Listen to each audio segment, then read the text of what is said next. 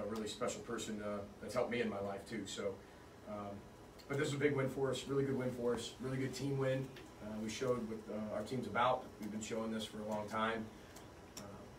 Just this TGIF, this togetherness, this gratitude for having the opportunity just to be here and forming our own identity, which seems to be every week. I know it looks simple to you. It's a new identity every week. It's a new personnel that you have to really rely on without evidence. And I think that's really difficult to do, and you need a really good team to do that. That's why I said they're fun to coach, because they don't care who gets the credit. They go out there and play really hard, and they focus on the things that are really important to each other. And that's it. Internal expectations, and that's it. So a lot of football left. It's 1-0. 1-0 in the Northwestern championship season, and we told them that, listen, if you ever want to be a Big Ten West champ, you got to go beat the Big Ten West champs. And they did that tonight for a 1-0 victory. With all due respect to Northwestern, I mean, they're the kings of the West until somebody dethrones them. So we got 4 games left in the regular season. 28 days, 29 days. We got a lot of football to play, and we have a lot to get better at. And we have a lot of people to find out who can play running back as we keep going forward. So. With that, we'll open up for questions. PG, talking about your identity, just running the ball for 300 yards again, holding them to 14 points. It seems like those are the 2 of the hallmarks of what this team is. Well, time of possession was 40 to 20. I think that's critical. I think Mike Sanford's done a great job of calling games. Him and Matt Simon. I mean, our whole staff, Kenny Burns, Brian Callahan, Clay Patterson. I mean, we just have good chemistry of everybody knowing what their role is and bringing value to it.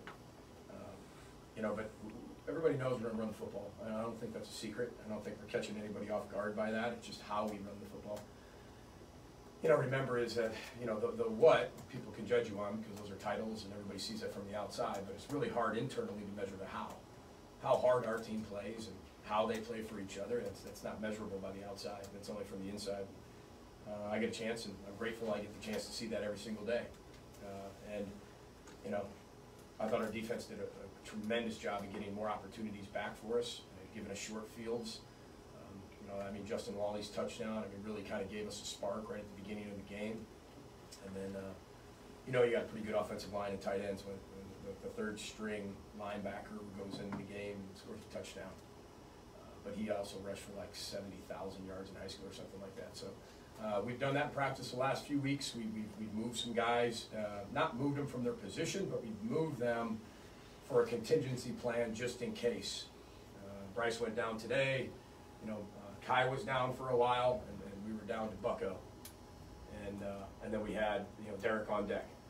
And so again, those are the cards we're dealt. Is it the most advantageous position to be in? No. Did you ask for it? No. Is it here? Yes. But we're going to embrace it. We're not going to ever use it as an excuse. We're going to find a way to be able to keep moving forward, keep rowing the boat, and see what we can do. But again, complementary football is the word. Just continues to keep coming out. Complementary football with our guys playing for each other and understanding situational football. That's a really smart football team that we have. Really smart football team who understands situations, understands who we are, and I think that you have to know who you truly are to be successful, and then be yourself. I think one of the biggest things to be tough is being authentic. And we got a tough football team because they're real and authentic. And I think that's one of the biggest measuring sticks of being a tough football team. Next week's another matchup against another ground and pound, run first kind of team, and it just, you're from here, you've been here, you grew up here. The Big Ten, that theme, of the run first. Does this feel like this is the most Big Ten style you've ever seen in the league, or at least the division right now? Yeah, I think so. I think even Purdue has a lot of success running the football here and there. And they're a little bit probably pass first, right? But when they started running the ball, their offense got even more explosive. But this is what I dreamed of when I was a little kid. Big Ten football. I used to come to Northwestern football games with my buddy's dad, who graduated from here, and I was always infatuated with Big Ten football. And I think Heather asked me one of my dreams, and I said, just want to be in the Big Ten one day. I never got to play in it. Really wasn't a coach in it. And you have an opportunity to be in, I think, the best league in the country because I think it has an identity. Not that other leagues don't, they do, but we have an identity, and it's it's October, November, December in the Midwest, And that's where I grew up. And I think across the Big Ten, that's what our league's really been about.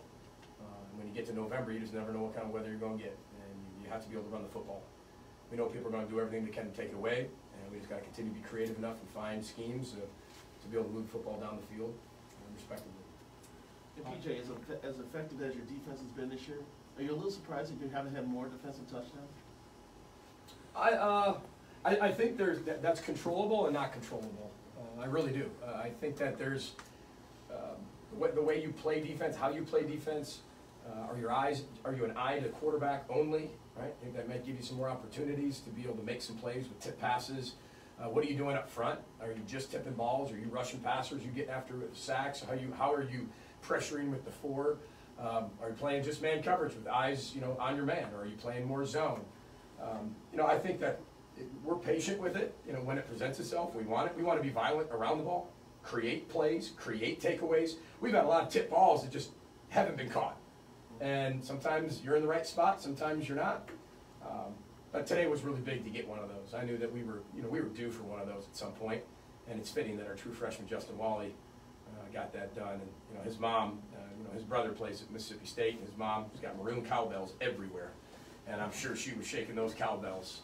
She's got maroon ones with Mississippi State on them, and then she's also got some Gopher cowbells too. So I'm sure she was shaking those pretty good with her son going in the end zone today. But he's a special player, and we'd like to have 5 of those a week. I mean, you'd love to, but everybody gets scholarships on the other end. They're pretty well coached too. How important was Mike Brown-Stevens today for you?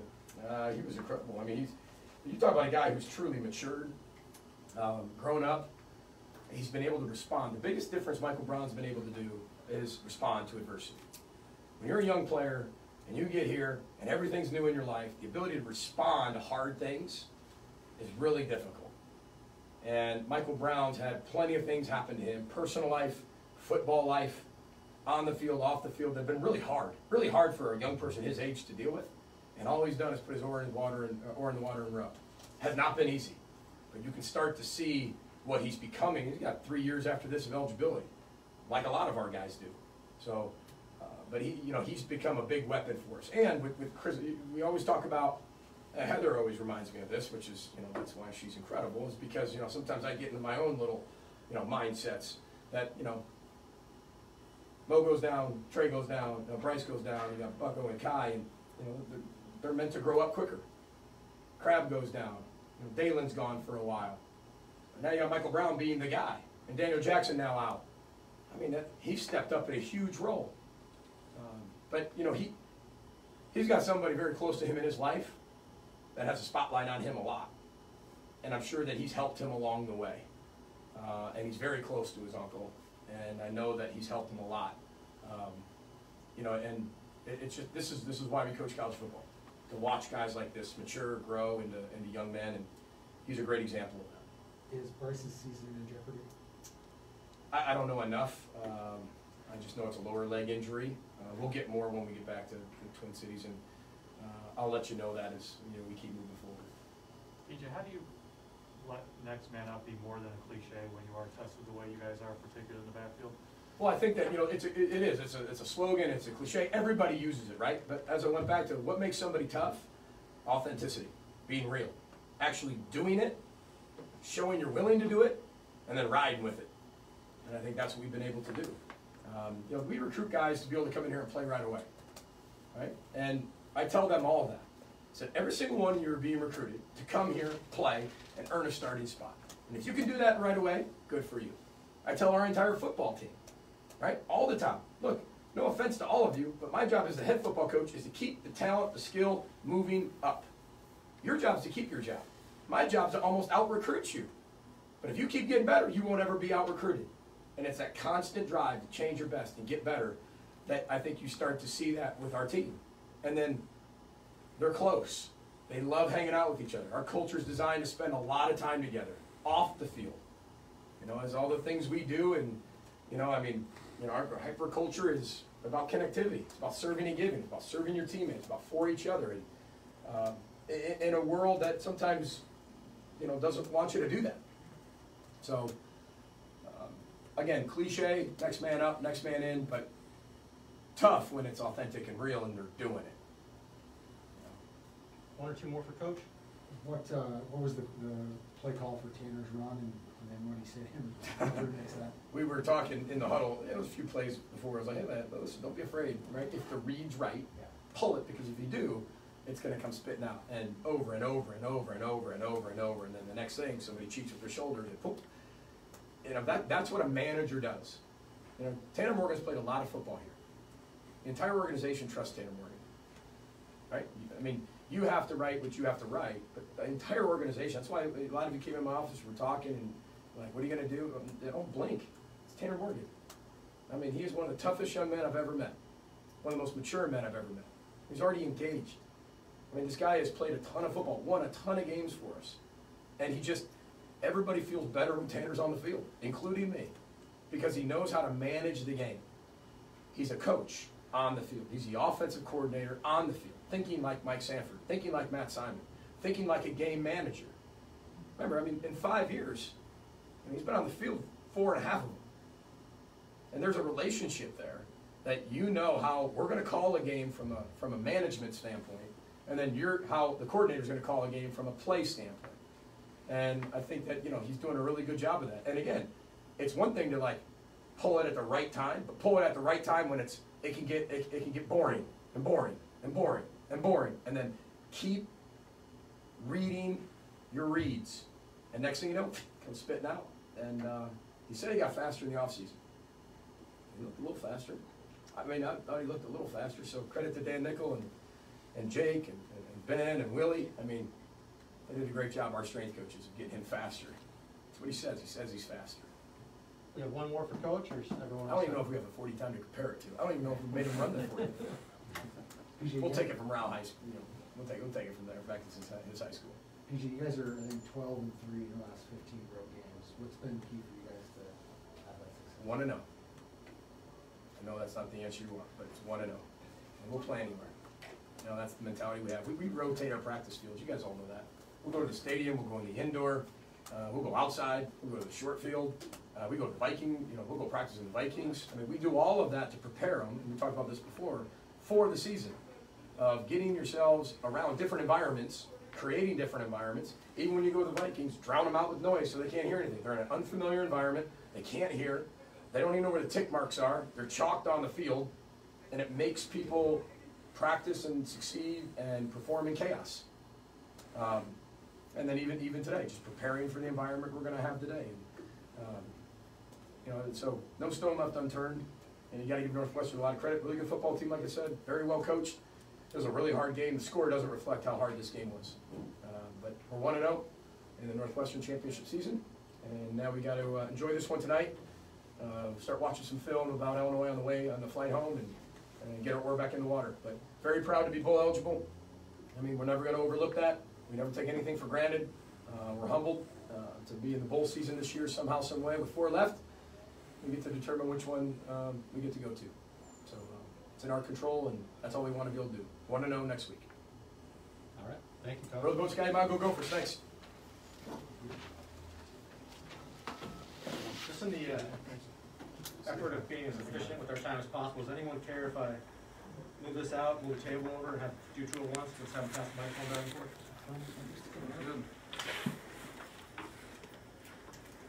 Who do we got? We have Tanner, John Michael, Okay. Mariano, and Micah Duke. 3 Illinois natives.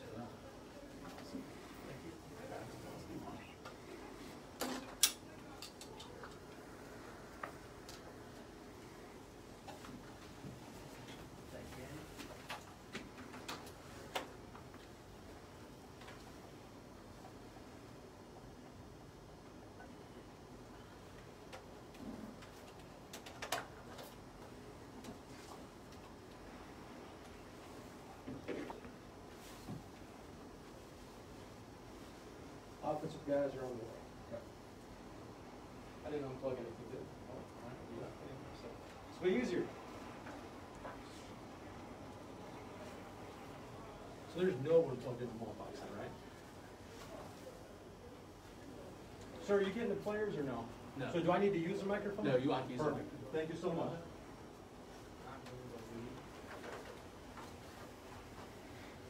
Good? Yep. You guys can go ahead and take a seat up there. Hey, go for the same comment.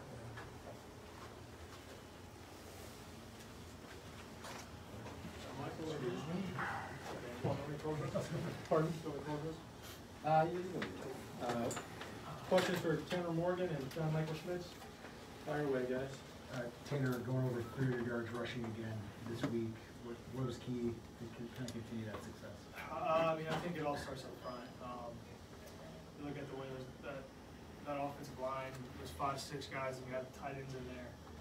Just make things happen for those guys. It really makes it go. And then obviously you can't take any credit away from those running backs too, being able to see things, get extra yards. It's pretty remarkable to see. And again, it just shows our identity, just how physical toughness, and those guys being able to be physical up front, and then being physical with the ball in their hand too. Walk us through your touchdown. Yeah, I think that's the most green grass I've seen in my career. But yeah, it's just the read, and guy crashed, so I had to pull it. I think he kind of redirected, so I think I had to get a little hezzy for a second. And then when I took off, I was like, that's a lot of green grass. So it worked out well, and then Bucky had a phenomenal run on the next one with that outside zone. Just going. He just kept going. It was like, oh, it's 10 yards. Oh, there's a touchdown. So that's just what he does when he gets the ball in his hand. So again, it just all comes back to working everything together with everyone's reads and doing their jobs. It looked like a fun moment on the sideline with all the quarterbacks. What was going on? Yeah, that was fun. It was just, not many people expected it. It's fun when you get those opportunities. And, cool, and you got to cherish when you get them. Tanner, you worked on your speed in the offseason. Could you feel it in that run? It felt a lot faster. I'll see when I watch the film. I think I probably felt a lot faster than I'm going to look on film. But, yeah, I mean, it's something that we constantly work on, and so I'm glad that it paid off a little bit right there. John Michael, what did it mean to you to come back here and play in your home state? I mean, yeah, I'm from Illinois, about 30 minutes south of Chicago. I mean, it's home for me, so I mean, it's special just getting back. I had about 22 family and friends come out, so it was a big group. And, just the support here is just great. And it was also a good win, just to top it off, so yeah. Over 300 rushing yards again. What does that make your line feel like? I mean, our O-line's special right now. We're seeing the game through one eye. That's what we, I mean, it's not me, but that's what we've been talking about the whole week. We're playing as a unit right now, five as one. And, I mean, those young backs are special. I mean, they're making some great plays. Just the reads they're making, yeah. John, how does the line not change its business, for lack of a better term, regardless of who's back there? I mean, you've had so many different guys running behind you now. They're all different and unique, but how do you approach it every time a new guy comes in? Definitely. I mean, no matter who's back there, I mean, we're just got our foot down. We got our head down. We're grinding all the time. I mean, it's our identity to run the ball. We're not going to stop. No matter who's in the backfield, we're just going to keep running. I think it's a great leadership for those guys too. They love being able to have those guys follow. I mean, all 5 of those guys, 5, 6 of those guys, do an elite job of leading everybody, and especially leading those guys too. Tanner, how important was Mike Brown-Stevens today? Yeah, he was awesome. The guy can play ball at a really high level, and when he gets the ball in his hands, he does a lot of phenomenal things. He's able to create a lot of separation. And I love throwing to 22. Yeah, he made a big impact for us today to be able to make things click and get going. So yeah, he was awesome. Where has he improved this year? I think just, I mean, overall, he's always had the speed, but his consistency's gone way up. His confidence just continues to grow higher because he's not just a speed guy; he can make tough catches too. So just the consistency part of the mental part of the game, he's been elite at, and he's really changed his best in that aspect. And it's really fun to throw him the ball, and it's fun to see him out there on Saturdays. Tanner, you guys are first place in the Big Ten West and have meaningful games here in November. What does this mean as you come to the final month of the season and the pressure that's going to be on you guys? Yeah, one of the championship season. If you don't win the next one, you're going to go from being first to 5th or whatever it may be. Right. Any team can beat you in any week, so you have to be at your best. We're humble enough to know that anybody can beat us on any Saturday.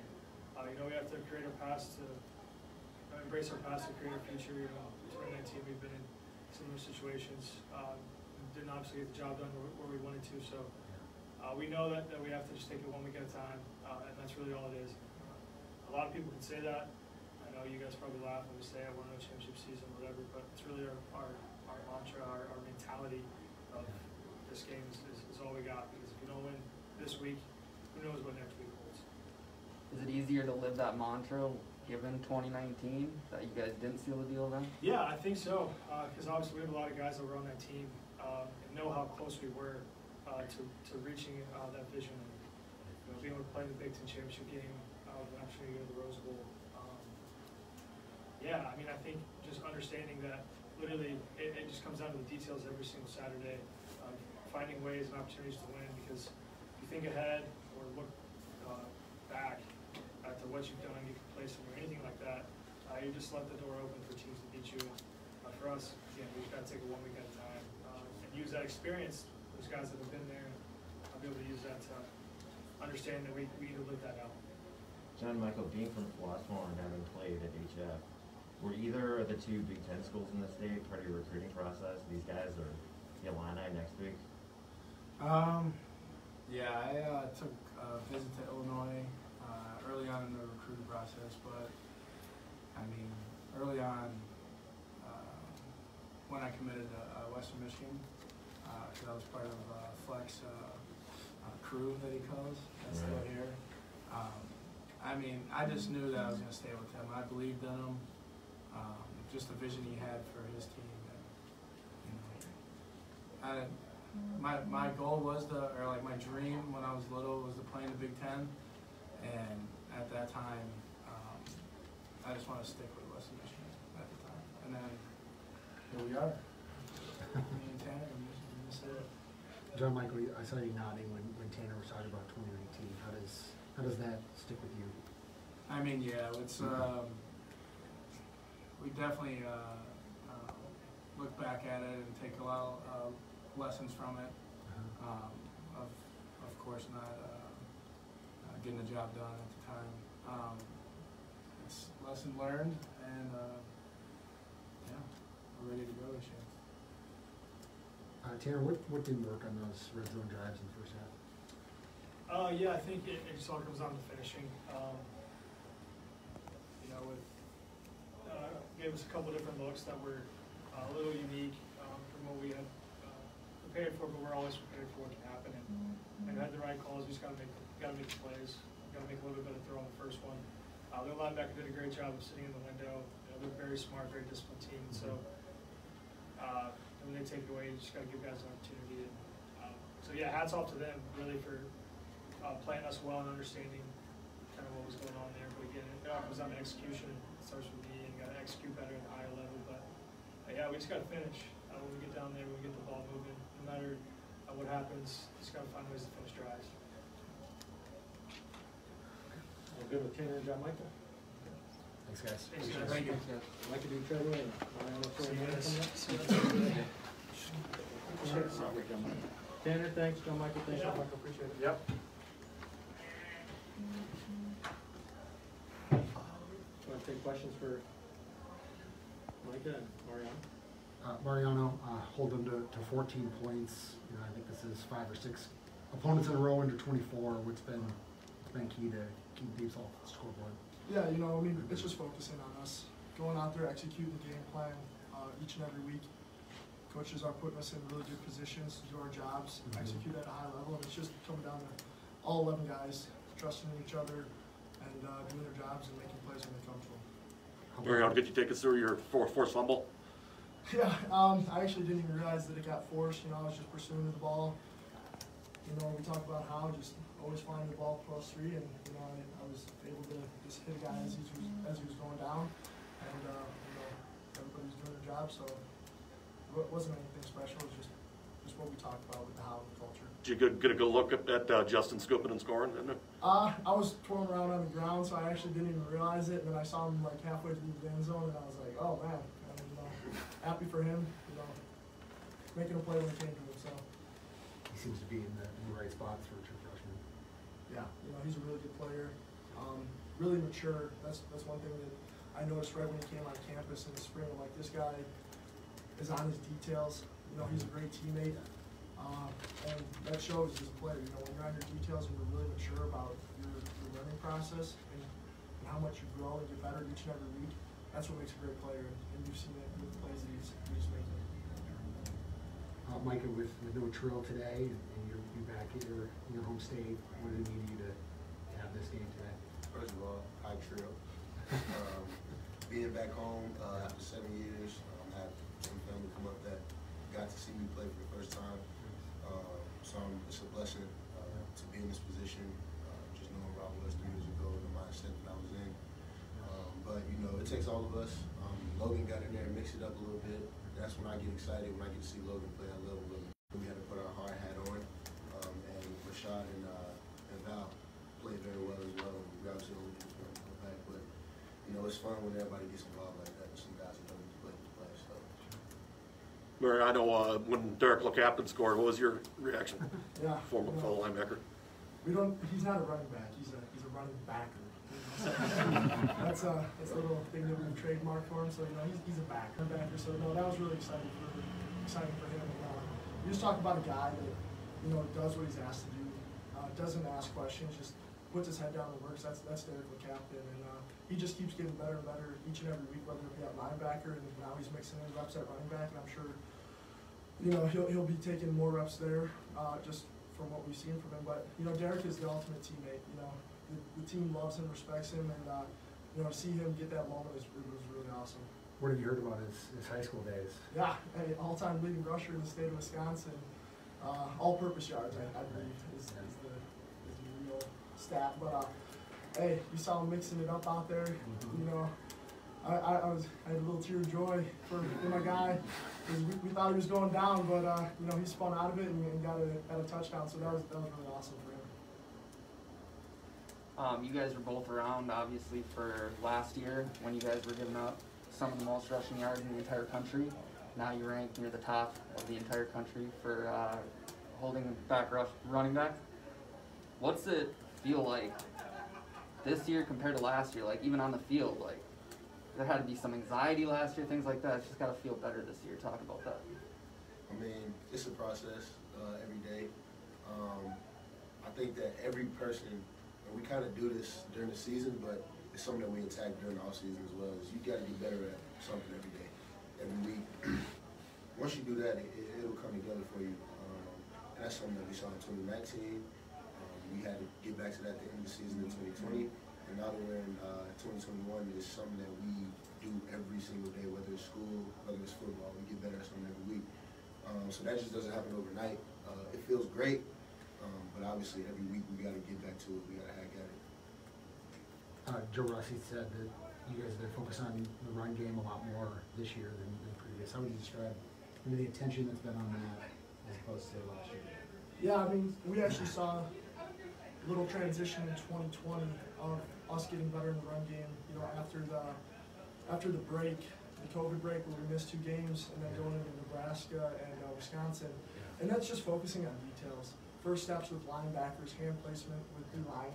And it's a fine line between doing a good job in the run game and not doing a good job in the run game. And it's small details, and that's what we overemphasize details. And I remember last year Coach Rossi told us, we were going to be a good defense, a really good defense at some point. He wasn't sure when, but as long as we just stuck to the process and got better each and every day, each and every week, that result would come eventually. And we're still not there. There was that final drive in the fourth quarter. For the second to last drive in the fourth quarter, they were running the ball on us, and there were small details where we all got to get better, really myself, and just things like that. But just doing your job, small details is the difference maker. Tanner and John Michael were talking about 2019 and how that sticks with them.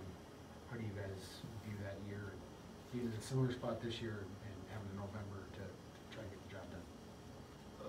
I think for the most part, for me, I think I look at the teammates that we had, the camaraderie we had, some of the leaders that we had.